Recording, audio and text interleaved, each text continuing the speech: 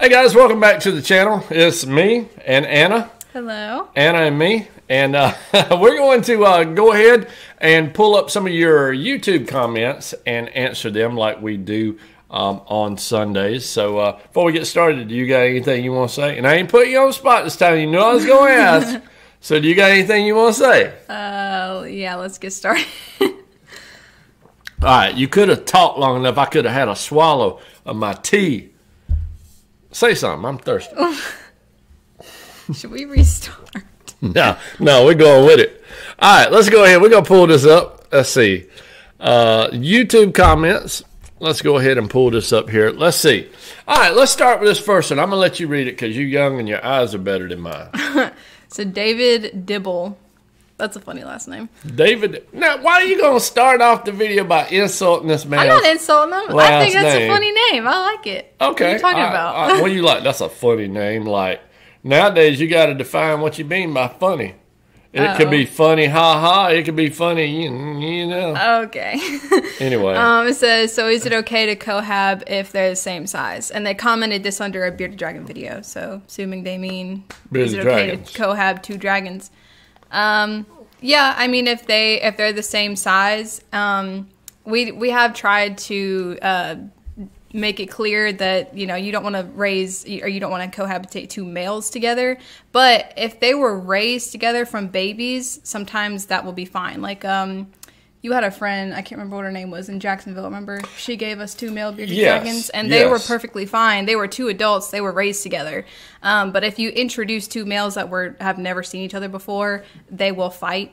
But females, most of the time, if you raise them together, if you introduce them together, females will be fine.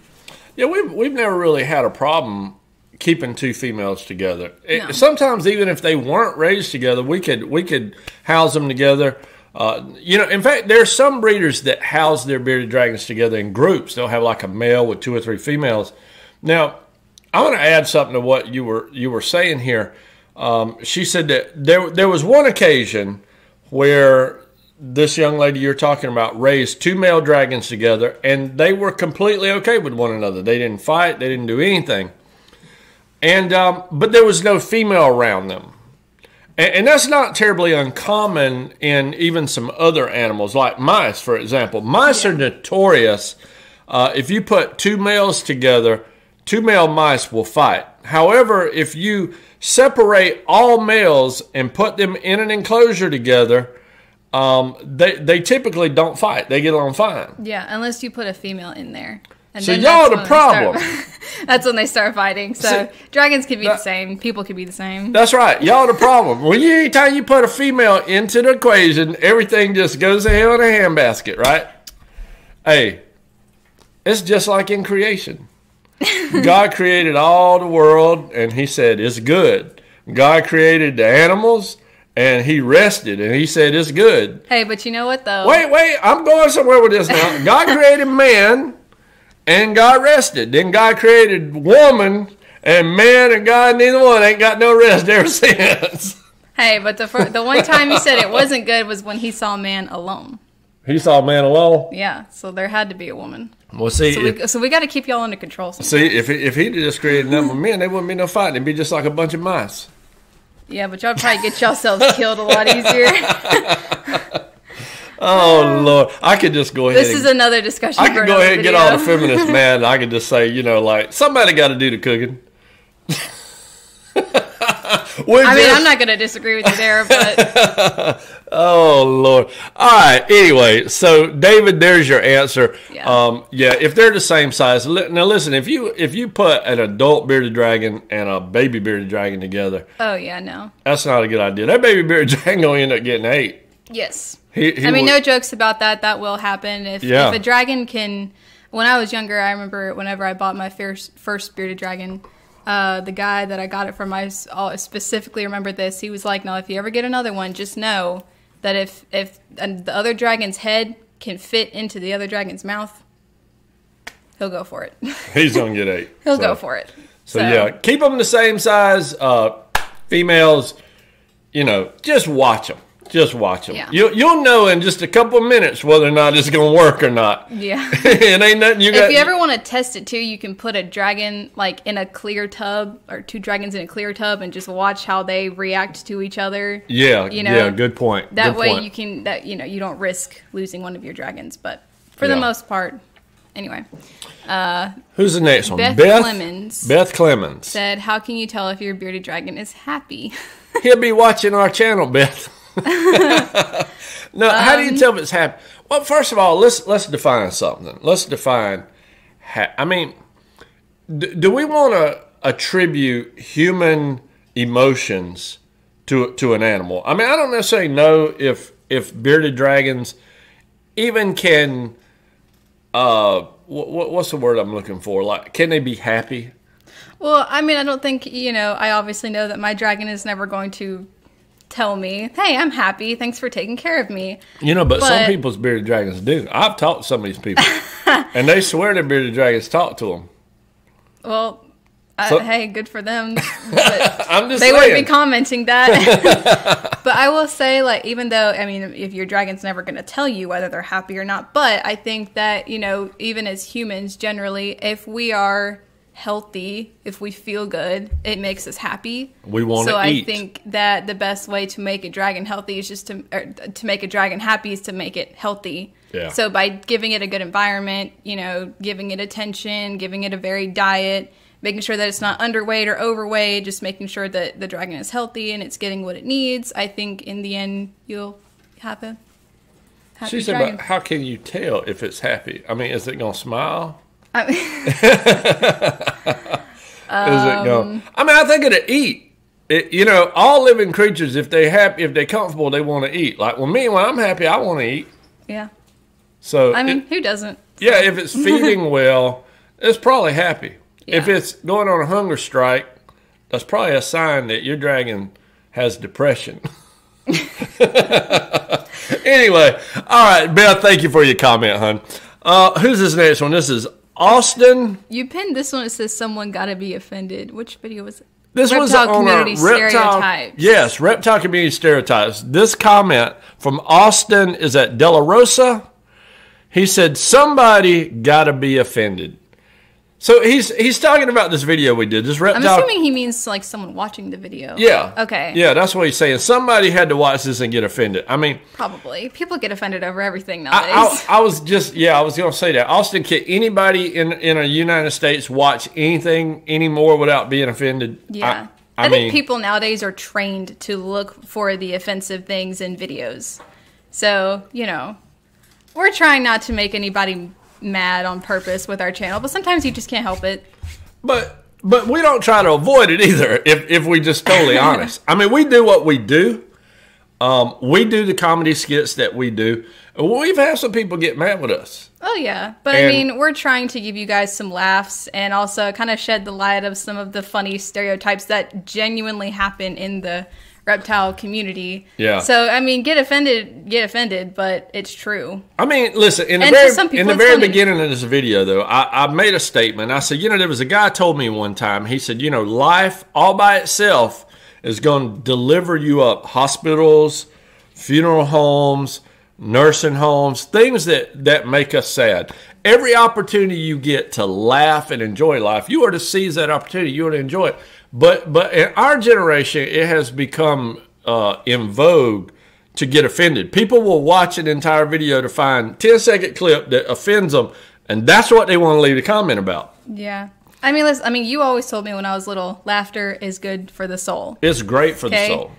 Being offended or trying to find the offensive things, I mean, it's not good for the soul. It leaves you feeling angry, depressed, whatever. So we just want to give you guys some laughs, and we hope that you learn to enjoy the videos. It's not good for your stress level either. No. If you're offended, you're angry, your stress level, I mean, you know what? You just it's not healthy all the way around.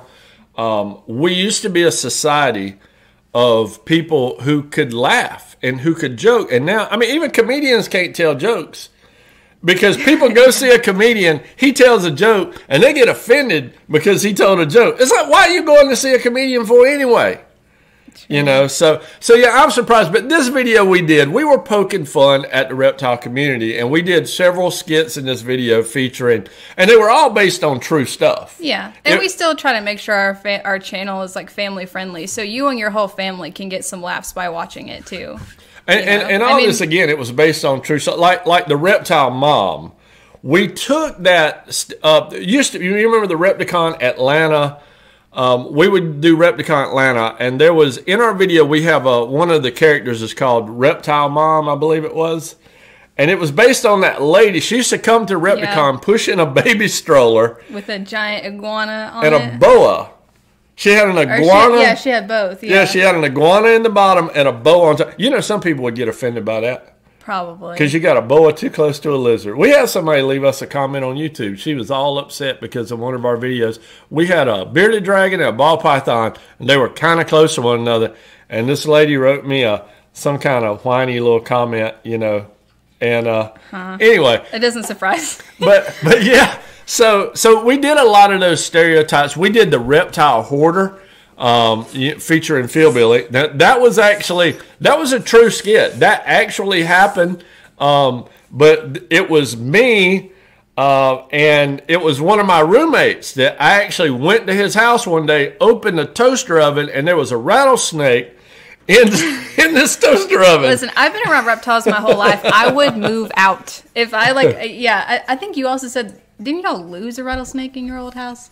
Long time ago. That did happen to me one time. I'd move out. Before I was married, before I met your mom, I was a bachelor. I was living alone. I actually had a rattlesnake, got out of an enclosure in my house, and, you know, everybody was like, well, what'd you do? I said, I looked for him was the first thing I did. And then I went to bed. I couldn't find him, so I figured, you know. Oh, yeah, no. I mean, we don't have rattlesnakes in our house now, but if we let one loose, I'd be like, Nana, I'm on my way. I'm going to spend the night, okay? No, see, we were talking about how women come into the life and create fights, but women also come into our lives and create common sense sometimes. Keep y'all from living, you know, So I got married. I married her mom, and so she put a stop to me keeping rattlesnakes in my living room. So, anyway. But yeah, a lot of those characters and the skits that are in those videos are based off of real stories or real people. And so, yeah, we just enjoy making them so that the whole family can sit down. Y'all can have some laughs. Laughter is good for the soul. Make some memories.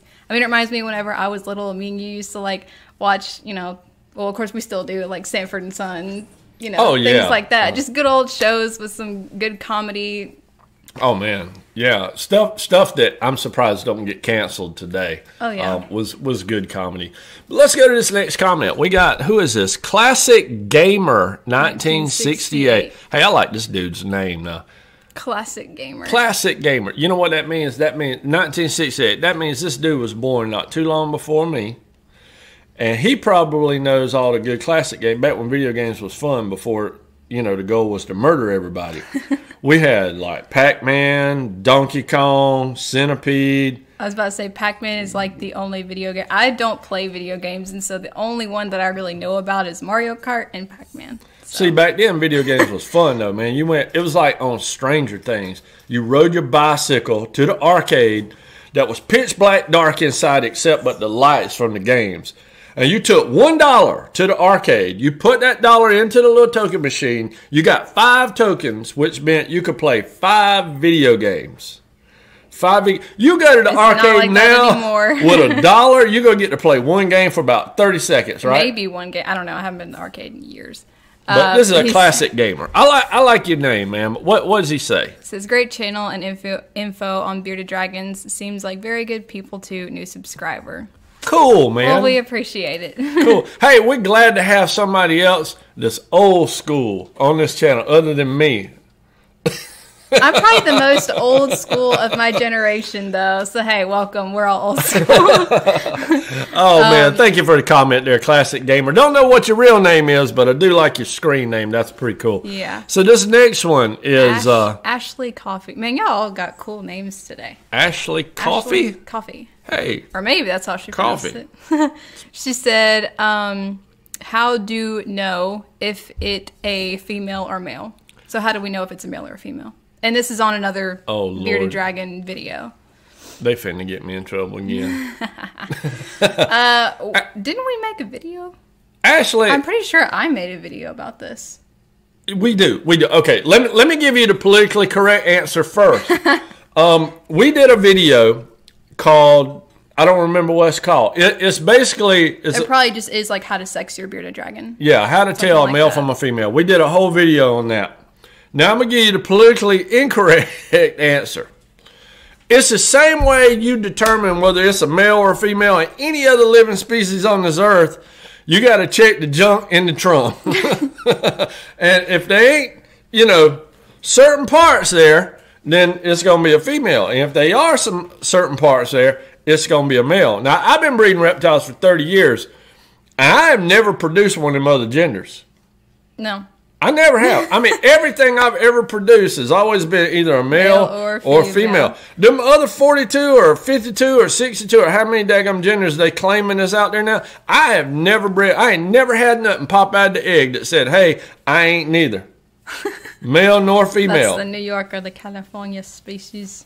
But no, just to like kind of help you out a little bit though, you've probably seen on our channel, it is really hard to sex a baby bearded dragon. You're really not going to be 100% sure until they're at least 6 months old before it becomes really noticeable because the tail is extremely tiny when they're hatchlings.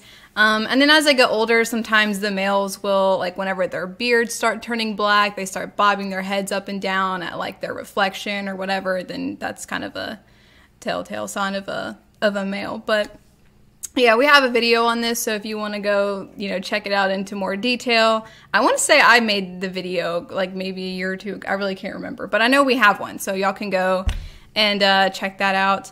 And our next comment. Well, thank you, Ashley, for that comment. Oh, yes. We appreciate you being. I think this young lady's a subscriber. I've seen some other comments and things she's made. So thank you again, Ashley. Now, what's this next one? Is it Portia? Portia. Everybody, Baker. You're right. Everybody's got cool names. names today. Portia Baker. I wonder, is that her birth name or is that a nickname? Portia. I don't know, but I kind of like it, so. I mean, that just ain't like a real. It's not common a very common name, though. Yeah, I get what you're saying. She said, "Can I feed my bearded dragon roaches?" Well, it depends on the roach. Yeah, you can't. You know.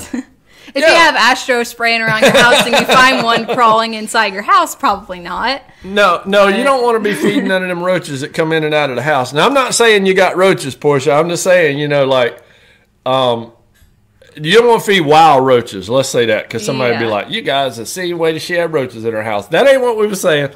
Don't feed any wild roach because, number one, they could have insecticide on them. Number two, they could carry some kind of something bad. You don't want to be, spreading that along. As far as roaches go, I think we talked about this last week in a video. Yeah. You can feed, one of our favorite roaches is dubia roaches. Some people like to use what are they called? The lobster roaches. Yeah, and then there's also the Madagascar hissing cockroaches, which I'm not a big fan of. But one day he brought like an aquarium full in the shop, and I was like, what are those? Because, I mean, I've been working with reptiles ever since I can remember, but I'm not a bug person. I deal with them as much as I have to for the dragons, but these roaches are huge, and they climb up glass. So that's the only annoying thing about keeping them is... See, that's because you was raised privileged. Oh, please. You were raised pretty. See, I was growing up poor. We got used to roaches. We had roaches so big, kids used to catch them and make sandwiches out of them. Ew. No, I can. I can kill roaches in my room. My sister, on the other hand, I had to learn to do that because my sister wouldn't do it. One time I was sick. I was literally like in bed with a fever, and she saw a spider in our bathroom and made me get up and kill it for her. That's how your mama treats me. Anyway, so the hissing cockroaches, if that's your thing, then go for it. Dragons can eat them. Just make sure they're the appropriate size. I think even sometimes the adult hissing cockroaches can be a little bit too big for adult dragons, depending on the size. But my favorite, are the dubias because they don't get like huge and they don't climb up glass or plastic or anything. So unless you live in Florida. In Florida, you can't have dubia roaches. They have a different species there they breed. I can't remember what they are, but down in Florida, I found this out one day.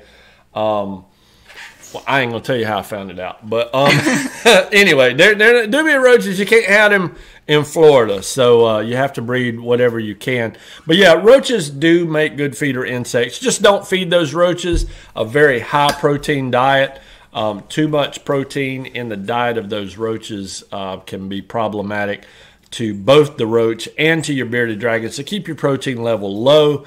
And if you want to feed them something, feed them our insect buffet. It's perfect for them. We actually had that product made for breeding insects. So yeah, do that and you'll certainly be okay. Just don't be feeding them none of those roaches from the wild, and I think you'll be fine. Yeah, and we have a bearded dragon nutrition video, so we've covered other insects that they can eat as well, so that your dragon's getting a varied diet. But yeah, I think, is that all you saved? That's it. That's all that we've saved. So we're done. Man, that went fast. Yeah. That was pretty quick. I'm going to go ahead and exit out of YouTube here. And hey, I want to thank you guys that have been watching this channel for quite some time. Thank you guys who have subscribed, who've left us comments. And we pull your comments up on the screen here so that we're not actually... So if you're wondering why we're sitting here looking like this... Because it's tiny little writing, and when you get to be my age, it gets harder and harder to see it from a distance. So anyway, guys, last thing you want to say? Well, we hope you enjoyed, and if you want your comment to be featured in a future video, comment something down below. Something interesting. Yeah. Or something controversial. We're going to get to them eventually. Yep. Subscribers are going to be getting slower and slower. Hey, guys, thank y'all for watching. Y'all have a great weekend, all right? Peace out. See y'all later.